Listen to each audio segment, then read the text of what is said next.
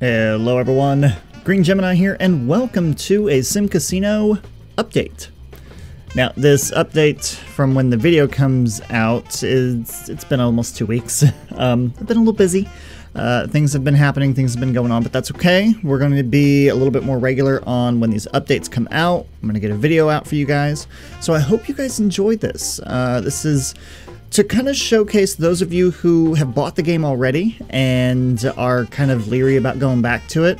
This will show you some of the new updates that have come out, some of the new features and stuff like that, and then we'll kind of walk through a little bit of that in-game as well.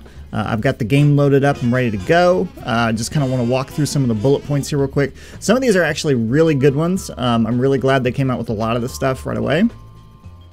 So some of the improvements they did right here, you can read two along if you want. So cloned zones with settings, so you can, as you clone things, the zone will come along with it. That wasn't a feature before, it is now.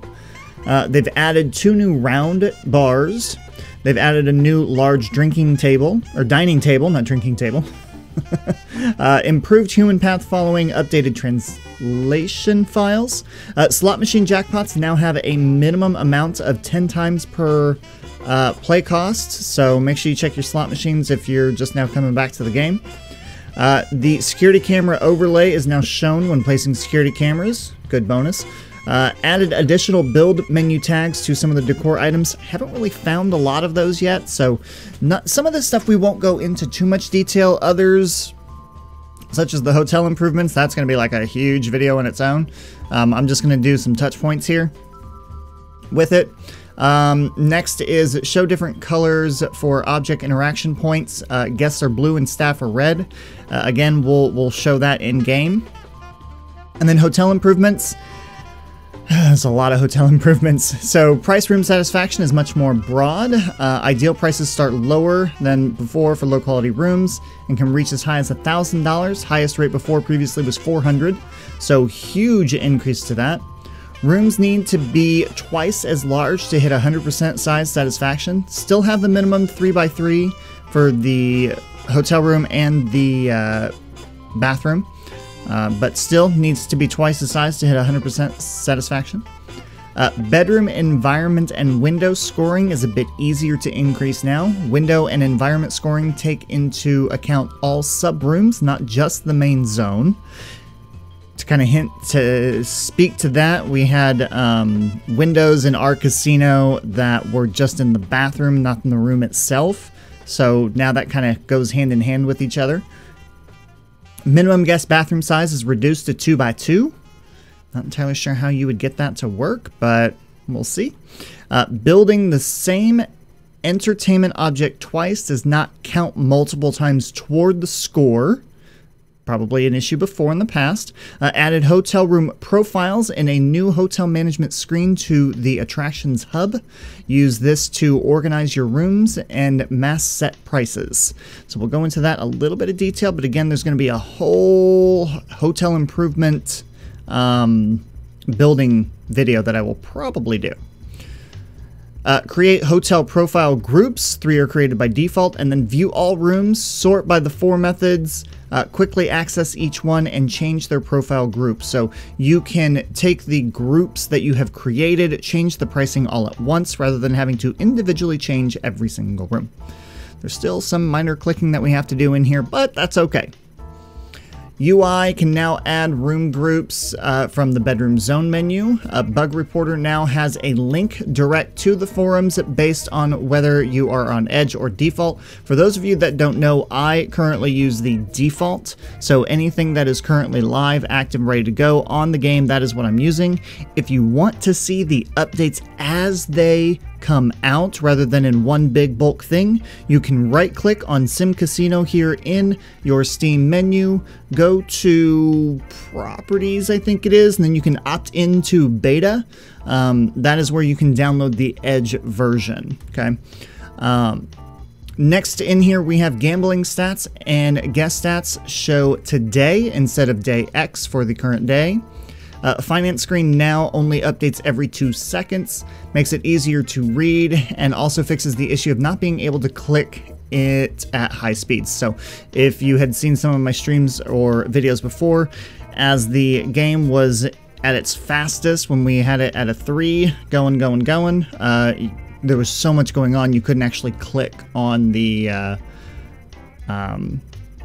down menu in that cache zone in order to get it to expand to see where your cache was coming from, where it was going. So they've also added uncollected prizes liability to cache distribution screen. This shows how much you owe customers that are currently carrying around chips and payout receipts, which is actually a very good tool to use. I just noticed that the other day when I was playing this.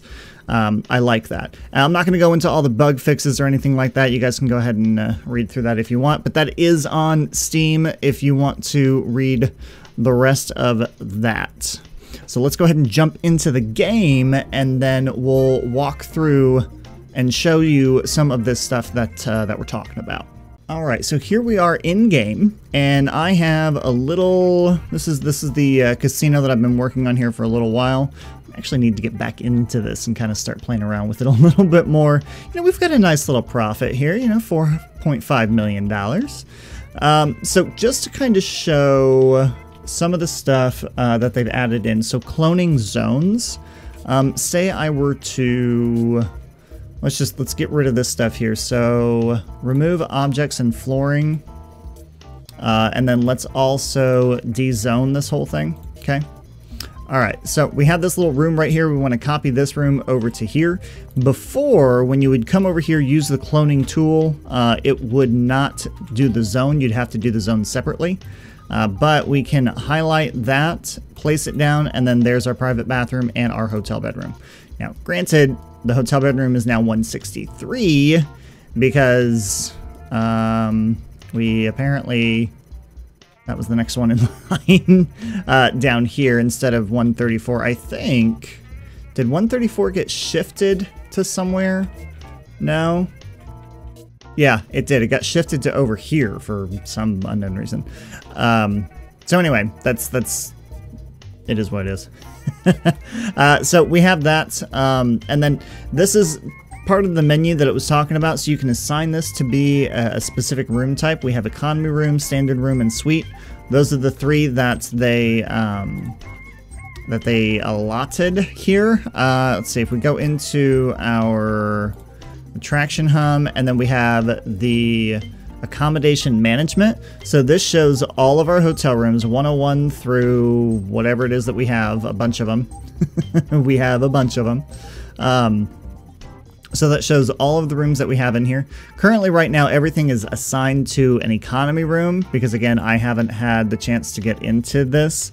So I'm going to have to go in. I'm going to have to change all of this stuff around. But what this will do is it shows you with the room size and everything, it shows you the room rating and then the room satisfaction to the price that we currently have it at. So if up here for our economy room, I can go in and change the price to it. Instead of $80, we can change it down to the average satisfaction for it is 106. So let me go to, say, 100. And then that will set the price for all of these rooms at $100, okay? So you do that in there. It makes it a little bit easier to manage everything. I think what I'll do, let's just go to a standard room. Granted, that's currently at $200, but we don't want to do that. We'll switch this one to a standard room. The price satisfaction is at 76%. We want to get as close to 100% as what you possibly want to. So say I go $100, it's too much. 150, still too much. So 140, right at 100%. So say all of the bedrooms down here at the bottom, so anything that has a 1 in front of it, so all of our downstairs rooms, those are all going to be standard rooms. So we just go in through here, click all your standard rooms. Now, again, unfortunately for me, it's going to take me a minute to go through all of these and do this. Just because of the amount of rooms that I have and this being a new feature. But this, when you're doing your hotels and everything, and as you're building it up, you can do all different types of things. You can create a new group. So I'll rename this group, let's say, small room. Okay, and then I'll assign this one to actually be a small room, and our price will be $125. Okay, so that'll give a price satisfaction of 106%.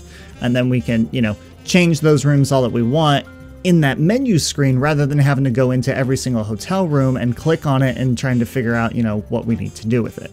So huge props to the devs on that. That is a huge improvement on how to manage the hotel aspect of this game. That is a total game changer right there. I love it. I think it is absolutely amazing. Again, I'm not going to go into more details with it. I think we'll go ahead and do a full hotel room management video tutorial to kind of showcase everything that we can do with that. But that's some of the large points that we can hit here with this update. Okay. So next thing, some features that they've added in. They've added in a couple of bars. Where are they at? Aha. So we have this round drinks bar. Let me, I need a spot. I guess we can just do it right here on the roof. So we have this round drinks bar, which I think is really, really cool. The other thing that was in the update, so it said that there are different color objects for guests and for staff. So guests are blue, staff is red. So we see that red dot that's right there, right? That's where the staff will go in. And then we see all the blue dots that are sitting around here. Those are for the guest access points. So kind of helps differentiate a little bit when you're looking at, say, an entertainment and the box office. Okay, you know, you weren't entirely sure which side of the box office was which. You kind of had to guess. But this gives you a much better understanding of the guests will be right there in the front. The staff members will go in the back area there. I don't know why that took me a minute to get out of my mouth, but it did. All right, anyway, back to our objects here. Where was it? Here it is. The round drinks bar, this thing is fun. It's technically not a round drink bar, it is a horseshoe drink bar. The really cool thing with this is that you can take that, put it down, rotate it, and you can actually have this sit right up against there. And then the staff members can go in and out of here as needed to get to both of these. So that is a great addition. I've actually already used that in the current series that I'm playing right now with our Empire series. Great addition that you can use with that.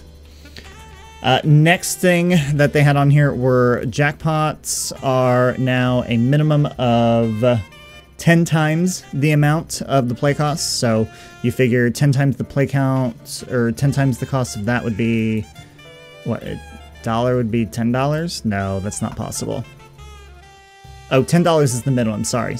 Yeah, minimum amount is 10 times the play cost. So that just seems horrible. It does. It seems absolutely horrible. Jackpot, we had it at 2,500, which of course now I don't remember which one I clicked on. Yeah, so I guess we're just going to take this and we're going to go to apply to all in row. That way I don't have to worry about that anymore. So that's there. And then security cameras. Do I even have security built in this thing? Staff facilities. Nope, I want this over here. So security camera, boom. That is great. That I think is amazing. So that, you know, we should be able to have a security camera, say like right here to cover that area. Security camera right here to cover this area. Now, we probably also want to have like one, I don't know, maybe about like right here to cover that area. So that'll kind of help. That'll kind of help gauge, you know, how many you actually need in there. Because before, I was not entirely sure. Like, I wouldn't know how many security cameras to put in here, but I would have put like 6. I would have put like 1, 2, 3, 4, 5, 6. I would have put like 6 in here. Yeah. So don't need that many though, just need 3. So that's good. Let's see the other stuff. Improve human path, update transit files. Large dining table. That's the last thing that we've got here. Do I not have a cafe in this one? No, I don't. Interesting. I'm gonna need to add a cafe at some point. I mean, I've got these bars that are back here, but no cafe. Okay, well, that's all right. We'll just go ahead and take a look at it. So, large dining table, kind of looks a little bit like a banquet table. Again, shows you where the, what is that? The staff member will go. Kind of makes me wonder if, with this large dining table and the way it's designed, if this is the next step up to doing some type of restaurant dining, you know, to where a staff member actually comes over and takes the order for the people, right? Goes into the kitchen, grabs the food, and then brings it out for them. That would be pretty cool to see. You can still butt these right up against one another, so that's good. I like that. Go ahead and dismantle those because we don't need those to go in there. Of course, my dog wants to come say hi now. I think that's going to be it. Yeah. So you can add new room groups. Bug report. Oh, the bug report piece of it. So the bug report, you can actually describe the error that's right here for the bug report. So that's great. Gambling stats. Let's see if we can't take a look at that. Where is that at? I don't remember. Gambling stats and guest stats show today instead of day X. Oh, okay, okay. So that should be under here. Yeah. So I don't know. Stats and stuff that are in here. And then I don't know if you guys have seen this or not, but, you know, we have these sub-tabs now under our... So we have staff operations and then security and maintenance.